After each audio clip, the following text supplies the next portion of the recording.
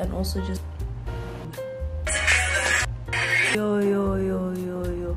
Why did no one teach me how you need to literally have boundaries?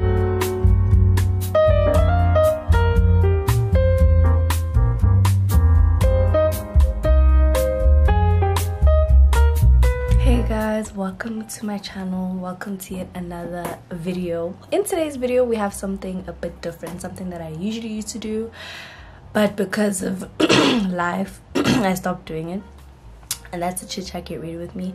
But this time it's a girl chat. I'm gonna be talking all things navigating your 20s, things that I've learned in my 20s, things that I'm struggling with and I've struggled with and I'm learning to overcome, because I feel like these conversations need to be had. This also forms a part of my conversation corner episodes because I haven't been able to film other episodes, so I'm basically trying to fill in the gaps and also talk to you guys so you guys can also get to know the way that I think, the way that I feel about certain things, and just how life operates. This is not a tutorial. I'm not going to show you guys the products that I'm using like when I'm using them, but yeah, I'm just really excited. I'm going to be doing a different technique on how I usually do my makeup, and I'm just excited to see how it turns out, and I hope that you guys are also excited for this conversation because I'm excited. So let's get crack-a-dacky. First gonna put something on my lips, cause yeah, and y'all know when I'm looking on the side it's cause of my mirror. I'm also just gonna be sort of telling you guys how this year is going, how the year last year went. I literally wrote everything down in this piece of paper because I don't want to use my phone or get distracted. I'm learning that skincare is so important when you do your makeup. So I named this that I've struggled with or I'm struggling with in my 20s, and growing up I'm realizing a lot of things, and that life is just a constant cycle of realizing. Okay, number one, when I first started my YouTube channel I used to really struggle with comparing myself to others, and also just comparing my journey to certain people's journeys. And this could be either YouTube journeys, this could be any sort of journey that I felt like I needed to be in because I saw other people in their journeys. You know, I sort of struggled with seeing my own journey, right? And I think comparison just stems from a place of you see so many things, and in this digital world that we live in right now, a lot of things are posted on social media and we feel as though we know everything about someone when we really don't really know everything. We only know what they show to us, right? In the beginning of my YouTube channel, like in first year, because I started my channel in 2019, I was realizing that, girl, I was really comparing myself a lot. And I think it also came with how I saw myself on social media, because I felt like everything that I was doing was revolving around social media. But I sort of learned, and I grew. Relationship with God also grew throughout my journey of this comparison thing, and I actually realized that you're actually not supposed to be comparing your journey with any other journey. For the reason that I am Wandisa is because I only bring to the table what Wandisa can bring to the table. I can't bring to the table what another person brings to the table. The way that I edit, the way that I show myself, the way that I take pictures, I'm the only one. I'm the author of my own life, and measuring my life to someone else's life just doesn't really make sense. Or not even that it doesn't make sense, it's not ideal, because when you start comparing yourself to someone else's journey, you also forget about the growth that you've made. You forget about the progress that you've made individually and your personal growth. Okay, I'm gonna turn on my fan for my, it's actually my mom's fan, for my face. Ooh, that was a nice twist. Because also comparison is a thief of joy. The moment you also start comparing yourself is the moment you literally are setting yourself up for you not being happy in your life. I'd say that's my take on else that I've been struggling with, or something that I am still consistently learning, is setting boundaries. Yo. Why did no one teach me how you need to literally have boundaries like in your life? Because I think my upbringing, I was always a people's pleaser. I was always trying to please my family. I was always trying to please the people around me. Like I wasn't able to say no to certain things or certain people, and that's because I was raised in a way where I felt like if I was saying no, I'm disappointing someone. Sorry, I'm alone, and you know when you're alone and you hear sounds. I started not understanding or not grasping Guti. Actually, you did certain things because you felt like they were right, but now that you're older, you can actually make your own decisions. You can actually set your own boundaries according to what you believe in. If you don't want to do something, don't do it. You don't have to always say yes. You don't always have to be like you're down for something if you're not down for it, you know.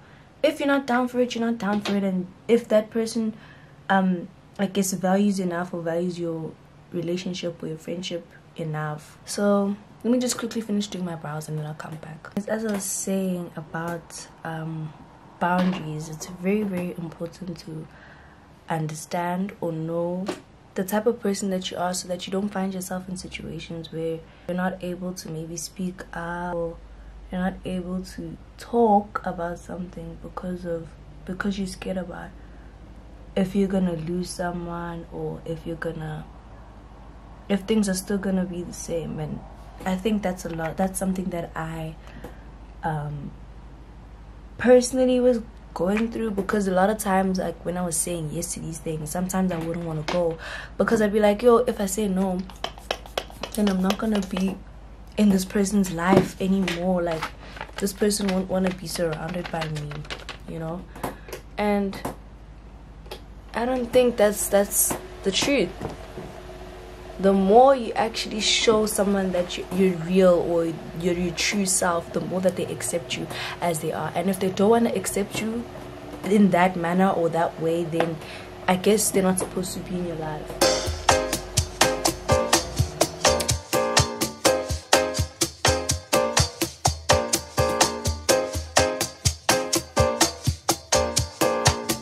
I'm realizing as I keep growing each and every single day of my life, I keep learning different things, and that's because I actually am able to self-introspect and actually teach myself to be in tune with myself, because it's very easy to get lost. It's very, very easy to get lost and not know where you stand for anymore, or not knowing what you believe in because of maybe the noise that you're surrounded by, the people that you're surrounded by. And I think for me, the most important thing was actually sitting down with myself and understanding and internalizing, you know. It's very important, that thing. I feel like life just comes with so many lessons, and not just lessons on their own. Like the lessons come with realizations, or they also come with not necessarily battles, but battles in a sense.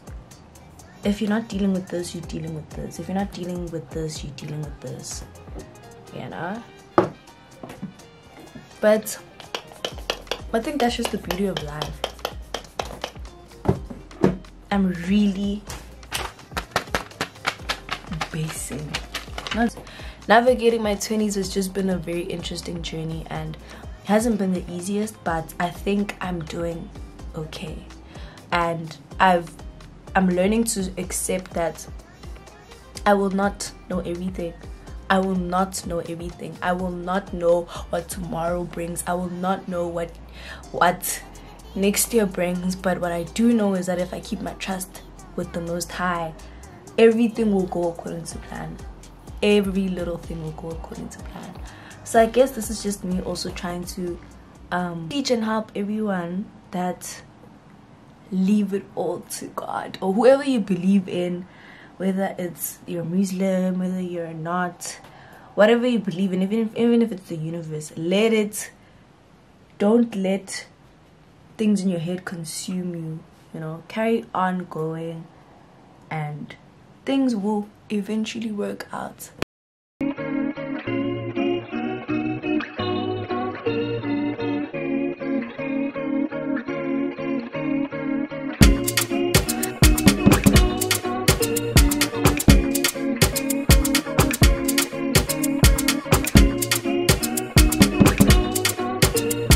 said a mouthful, so you guys will literally just watch me do my makeup for the rest. I shared some knowledge and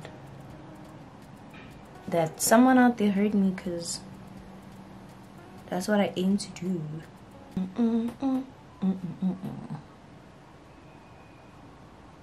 Let me listen to music now. Should I put it on shuffle? Okay, I'm gonna put it on shuffle. I love listening to throwback songs.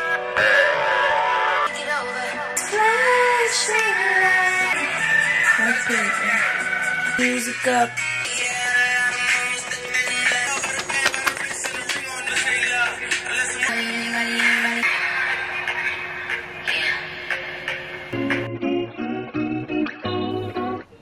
Just like that, we've reached the end of the video. This is basically the complete look. So much for watching this chit chat, girl chat. Get ready with me. I hope that you learned a thing or two. Comment in the section down below where you relate the most, I guess, or to what I said. I'm really grateful for each and every single person that still watches my videos. Really, the support doesn't go unnoticed, and I love it when you guys comment, because naming your comments, it feels like nati, and you know, it's a happy family. Thank you so much for watching this video. Don't forget to like, comment, subscribe, and I'll see you in the next one.